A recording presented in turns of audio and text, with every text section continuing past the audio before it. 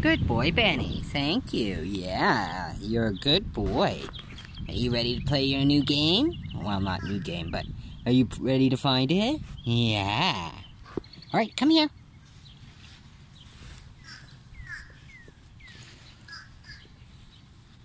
Thank you. Stay. Good boy, Benny.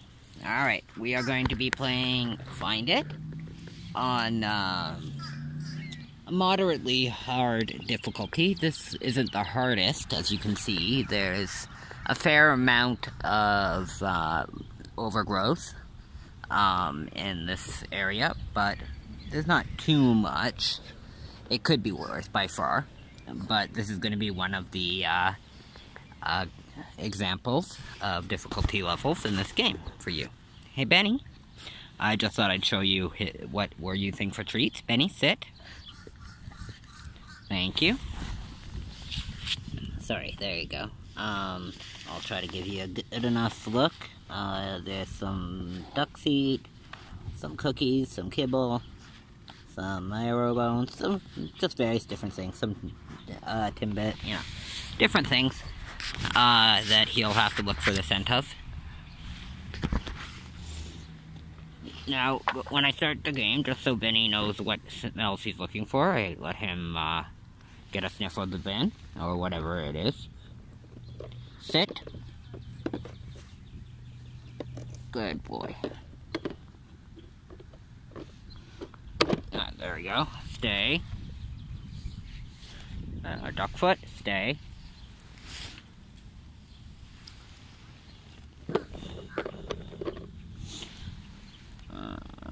Some biscuits. Didn't work that one well at all.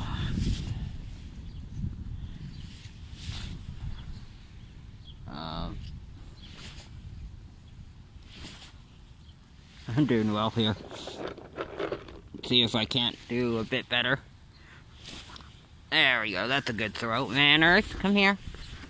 You gotta wait. Get over here. Come on. Thank you. Good boy. Do another handful here, Kibble. Stay. Alright, wait, go find it. Yeah, that was my mix-up of the command. Find it, get it. Good boy, take it.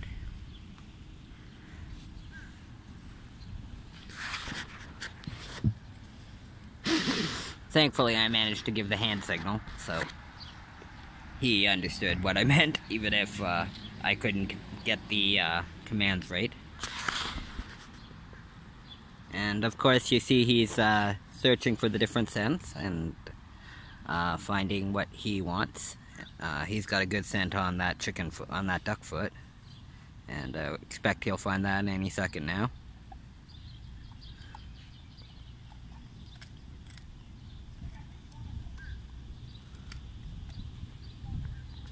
Yeah, is that a good duck foot? Mouthful of grass at the same time because it's grass is so tall, but he'll survive.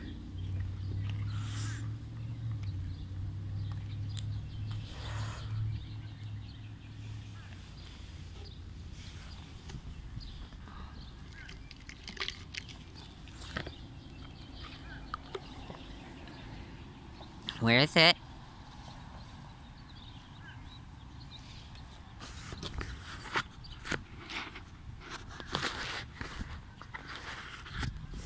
Good boy.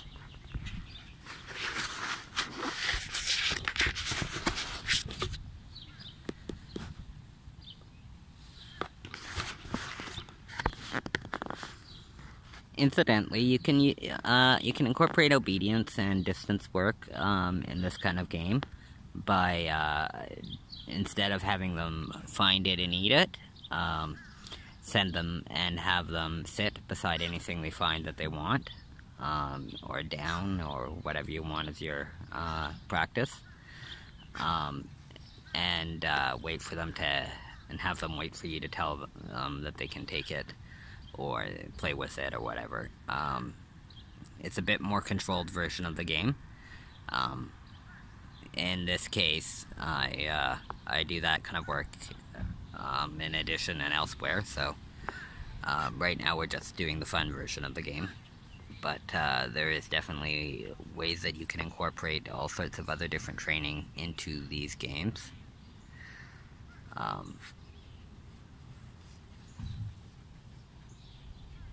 Pretty much the sky's the limit.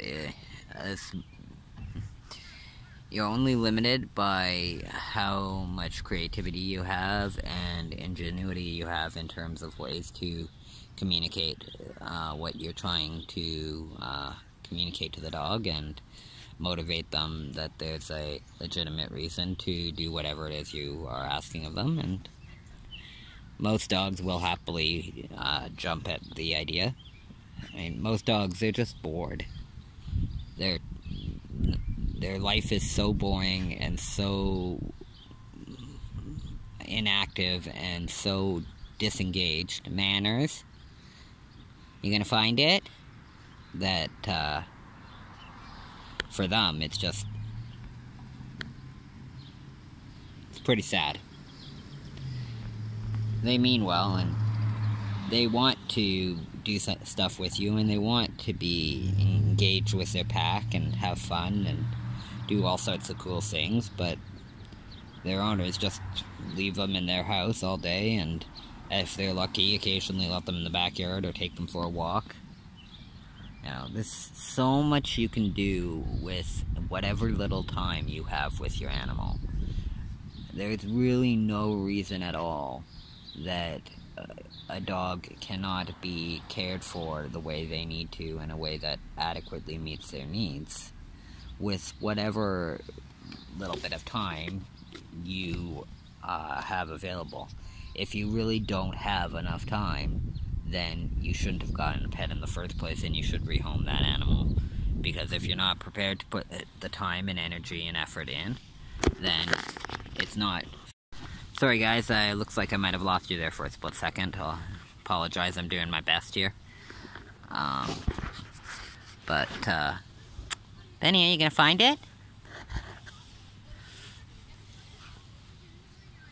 Anyways, yeah.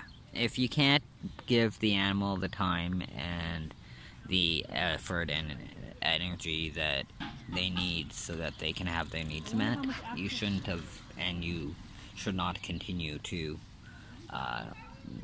keep an animal in those kind of conditions. If you're not going to be able to, or you get something and you find that you're not able to, the humane thing to do is to rehome that animal with people who will provide. And it's your job to make sure that you find somewhere where that animal is going to be in a good home and get their needs met, and the people who you are giving them to are responsible enough to and are capable of providing for that animal's needs. You're already screwed up by getting the animal, or at least setting up a bad situation where you now have an animal that needs a home that you're unable to provide adequately for. Don't screw up further by giving it to someone who won't be able to provide. You don't know the damage that it does to rescue dogs. Hey Ben, is that good? Yeah, you clearly don't understand the damage and trauma and harm it does to a rescue dog to have to lose their home over and over again and have their pack abandon them like that. You know, well, yes, dogs can generally handle the one or two odd traumatic events. If their life is filled with that kind of instability, you're going to have major problems. You're going to see major behavioral issues. You're not going to be able to handle it, and it's really unfair to that animal. So, you know, it's not hard to do. There's lots of ways that you can engage your animal, but you need to find a way to meet them on their terms. You know, they're not the big-brained human. You are. You're the one who needs to figure out how to meet their needs. You're the one who chose to get the animal, so It's on you to do these things. Is it good, Benny?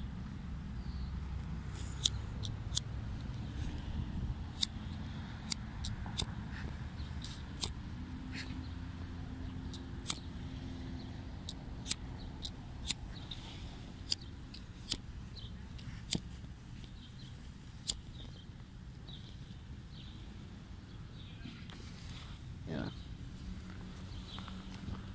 If my clients who have some of the most extreme disabilities are capable of doing what's necessary to meet those dogs' needs, despite their extreme limitations, then I can guarantee that you are capable of getting off your butt and, you know, finding ways to engage your animal better than you're doing now. I'm not saying you're a monster, or you are evil or bad, but you really need to respect the animal that you have decided that you want in your life and is supposed to be your friend. You wouldn't treat your friend the way a lot of people treat their animals, and if you did, I don't want to be your friend. I mean, if your idea of friendship is locking them alone by themselves for the majority of their existence, and you think that's a good idea, then I don't, yeah. That's no friend. So, but anyways, like I said, this is a wonderful game. Now this level is probably more complex than some dogs would be able to handle. If your dog doesn't have much in the way of scenting capabilities, I wouldn't bother going to these kind of extremes. Unless they can scent, it's not fair that they can't have any way to really focus down on if there's no visual signal. So be aware of that. On the other hand, you know, if you've got a blind dog, then you don't really have much to concern about that. Just make sure you're not frustrating the dog and you should be fine. If the dog's showing signs of extreme frustration with the activity, then maybe the activity's not for them, or you've gone too fast or too far, too quickly, whatever, but the majority of dogs should be able to handle this kind of level of the game with a little bit of practice once they know what the point of the game is. Because even, you know, some of the less specifically dedicated scent dogs still have phenomenal scent ability and can usually, within a certain degree or extent, be able to master even this kind of difficulty. The difficulty above this would be something I would probably reserve for scent hounds, unless I see the dog particularly likes the game and is showing some talent in the game. But, you know your dog and make your decisions based on that. Oh yeah, I know, Ben. Such a good boy, eh?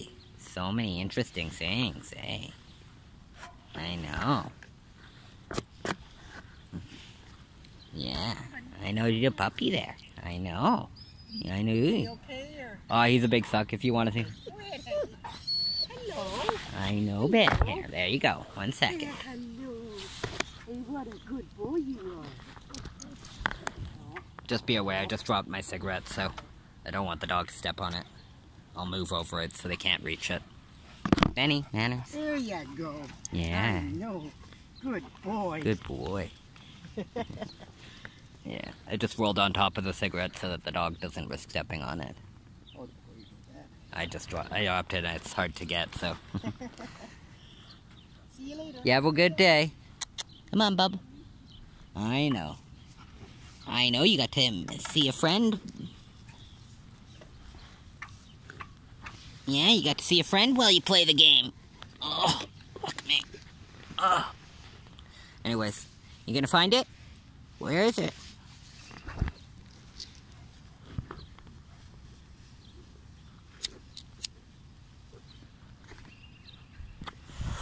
That's just his cue, like I said, to begin the game and search. But you don't, the command's not anything magic or special. The dog didn't start out understanding what find it meant. He got taught that find it meant go play this game. But you can use whatever commands or language choices you want. That's not anything special. Indeed, if you've already started trying to do these kind of things and you're struggling, you should pick a different command than whatever you've been using so that you can start fresh, because you probably taught the dog to ignore the command up until this point. But when you're starting fresh, it shouldn't matter either way. Is that good? Where is it? You gonna find it? Is that good?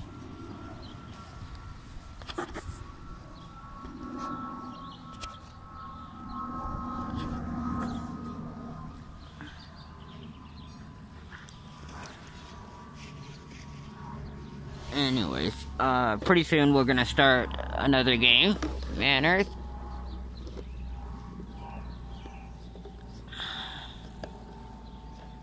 But, at least for the moment, we'll let him quickly finish this up, and then, we'll start another game. And the next game we'll do another, will be at a harder level, to showcase, again, the, different ways you can play this game. But, you know, after this level, be aware that you should have some practice, or at least a dog with significant scenting ability, and at least a little bit of obedience training under your belt before you start playing these off-leash or distance games and training. So, anyway, I hope you all have a wonderful day, and we'll see you around. Hey, Ben? Is that good? You get it all? You all done? Hey, Bubby? There may be one or two bits left, but worst case is the birds or the squirrels will eat it. But I think he's found them all. Hey, Ben, are you a good boy? Yeah. Let's go get you some water.